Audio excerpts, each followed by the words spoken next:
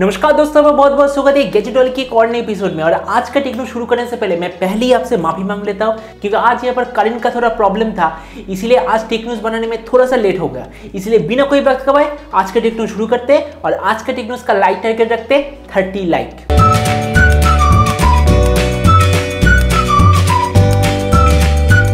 तो आज का पहला न्यूज है Xiaomi की तरफ से। तो Xiaomi का जो Redmi ब्रांड, उस Redmi ब्रांड के अंदर बिल्कुल नया सीरीज का टीवी लॉन्च होने वाला है, जो कि होगा Redmi एक सीरीज का टीवी।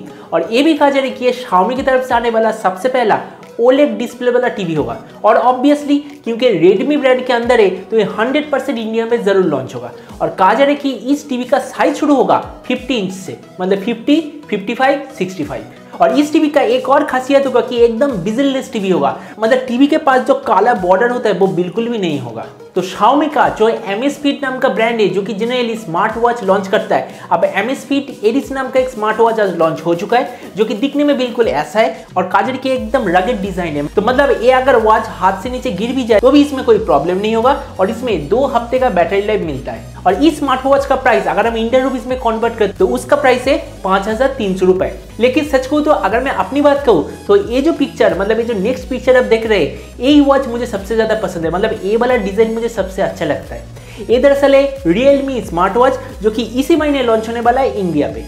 और इसमें आपको मिलेगा colour touch screen, camera control, heart rate monitor और भी बहुत सारे फीचर। तो देखते क्या आखिरकार जो Realme वॉच इंडिया में किस प्राइस में लॉन्च होता है। अगला न्यूज है पोको की तरफ से। तो अब पोको भी अपना ट्रू वायरलेस ईयरबड्स लॉन्च करने वाले। और कहा जा रहा है कि पोको का ये जो ईयरबड्स, इसका नाम होगा पोको पॉप बड्स। और ये भी इंडिया में बहुत ही जल्द आने वाला है, हो सकता है इस महीने के आखिर पे या फिर नेक्स्ट महीने के सेकेंड वीक पे। तो अगला न्यूज है टिकटॉक की तरफ से। आप देख ही सकते हैं टिकटॉक का अभी रेटिंग है बस 2 स्टार। और बस ये तो होना ही था, क्योंकि टिकटॉक के टिकटॉकर्स ने कैरी मिनाटी के साथ पंगा ले लिया। और आपको तो पता है ये कैरी मिनाटी का अभी फैन फॉलोइंग है लगभग 17 से 18 मिलियन के आसपास। तो ऑब्वियसली सभी के सभी लोगों ने टिकटॉक को बस 1 स्टार दिया और इसका रिपोर्ट भी किया। वैसे मैंने टिकटॉक वर्सेस यूट्यूब के ऊपर पहले भी एक वीडियो बनाया था, लेकिन मैं कल भी एक और वीडियो बनाऊंगा, आप वो वीडियो जरूर देखना, क्योंकि मैं उसमें कुछ ऐसी चीजों के बारे में कहूंगा शायद आपने दूसरे जो भी यूट्यूब वर्सेस टिकटॉक वीडियो है उसमें आपने नहीं सुना होगा। तो टिकटॉक का भी ऐसा हालत है, इसीलिए टिकटॉक कंपनी ने डिज्नी प्लस का जो स्ट्रीमिंग सर्विस, उसका जो सीईओ, मतलब डिज्नी स्ट्रीमिंग सर्विस का जो चीफ था, उनका नाम है केविन मायर, तो उन्हें हायर कर लिया है अभी टिकटॉक के सीईओ के हिसाब से। वैसे देखिए टिकटॉक चाहे जिस इंसान को, अगर बिल गेट्स को भी हायर कर ले, फिर भी मुझे लगता नहीं कि टिकटॉक इंडिया में ज्यादा दिन तक रह पाएगा, क्योंकि ऑलरेडी इसका रेटिंग कम हो चुका है, सभी ने इसका रिपोर्ट किया है और इसके ऊपर बहुत सारे प्राइवेसी इश्यूज के खिलाफ केस भी चल रहा है। तो आज एक बहुत बढ़िया स्मार्टफोन लॉन्च हो चुका है। और अगर आप एक बहुत ही बढ़िया गेमिंग स्मार्टफोन चाहते हो और अगर आपका बजट है 22 से 25 हजार के बीच में, तो आपके लिए एकदम परफेक्ट स्मार्टफोन होगा। इस स्मार्टफोन का नाम है iQOO Z1 5G। और इसका 3 फीचर मुझे सबसे बेहतर लगा। पहला, इसका प्राइस। ये स्मार्टफोन लॉन्च हुआ है 2200 युआन पे, मतलब अगर मैं इसे इंडियन रुपीस में कन्वर्ट करूँ तो मैक्सिमम 24,000 रुपीज, अगर जीएसटी मिला के भी पकड़ू तो मैक्सिमम 25,000 रुपीज।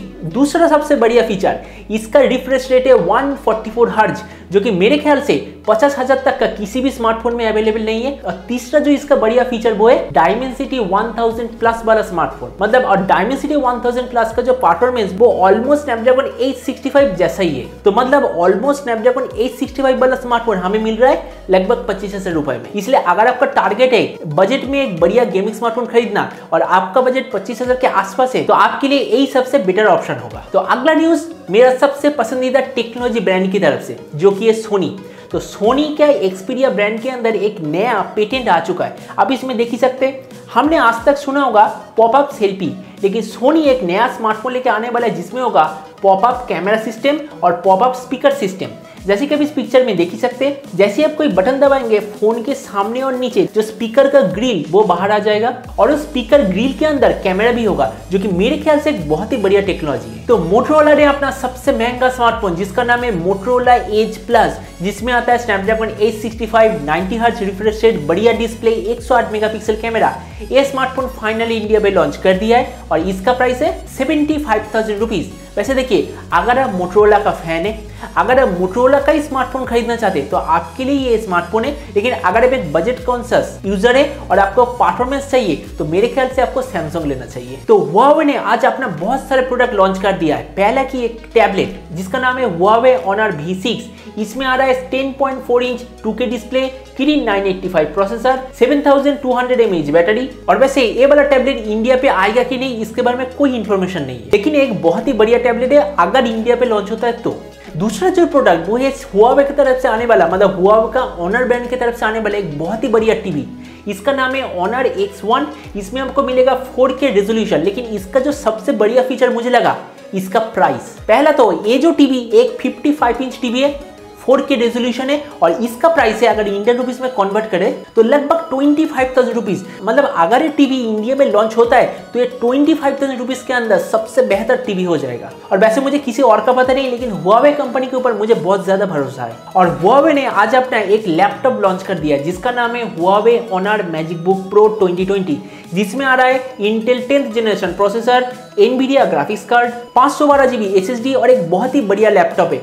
और जितना मुझे इंफॉर्मेशन मिला है कि हुआवे का जितने भी लैपटॉप वो इस साल इंडिया पे लॉन्च होगा और हुआवे का जो ऑनर ब्रांड के अंदर टीवी वो भी इंडिया में लॉन्च होगा। तो देखते हैं कि आखिरकार हुआवे के ये सारे प्रोडक्ट किस दिन पे और किस प्राइस पे इंडिया पे लॉन्च होता है। तो अगला न्यूज है सैमसंग की तरफ से। आपने देखा होगा सैमसंग का जो गैलेक्सी S20 अल्ट्रा, उसका जो 108 मेगापिक्सल कैमरा तो बहुत ही बढ़िया है, फोटो भी अच्छा खींचता है, लेकिन उसका जो गैलेक्सी S20 वर्जन उसमें जो 64 मेगापिक्सल कैमरा, दोनों का क्वालिटी लगभग सेम है। मतलब 64 मेगापिक्सल और 108 मेगापिक्सल दोनों का क्वालिटी ऑलमोस्ट सेम है। तो सैमसंग का कहना है कि ये जो सैमसंग का 108 मेगापिक्सल वाला सेंसर है इसका क्वालिटी बेटर है, लेकिन इसमें कुछ फोकसिंग का इशू है। इसीलिए सैमसंग ने आज एक नया सेंसर लॉन्च कर दिया है जो कि 50 मेगापिक्सल का है, isocell के अंदर है और इसका मॉडल नंबर है GN1 और इसमें आपको मिलेगा डुअल पिक्सल टेक्नोलॉजी और टेट्रा सेल टेक्नोलॉजी। और काजर की जो नेक्स्ट गैलेक्सी नोट 20 आएगा उसमें तीनों कैमरा में से एक कैमरा होगा 50 मेगापिक्सल कैमरा। तो देखते हैं कि आखिरकार जो अपकमिंग गैलेक्सी नोट 20 आता है वो किस प्राइस में और क्या कैमरा सेटअप के साथ आता है। और आप जो नेक्स्ट पिक्चर में देख सकते हैं ये दरअसल गैलेक्सी नोट 20 का एक लाइव पिक्चर है और इससे मुझे एक ही लग रहा है कि पीछे दरअसल 3 कैमरा है। हो सकता है कि शायद एक 108 मेगापिक्सल, दूसरा है 50 मेगापिक्सल और तीसरा शायद कोई 12 या फिर 14 मेगापिक्सल का मैक्रो सेंसर। तो देखते हैं कि आखिरकार ये जो गैलेक्सी नोट 20 क्या कैमरा के साथ लॉन्च होता है। तो आज का टेक्नो सही तक उम्मीद है आज का वीडियो को पसंद आया होगा। इस वीडियो के बारे में आपका जो भी विचार है नीचे कमेंट सेक्शन में लिखना बिल्कुल ही मत भूलिएगा।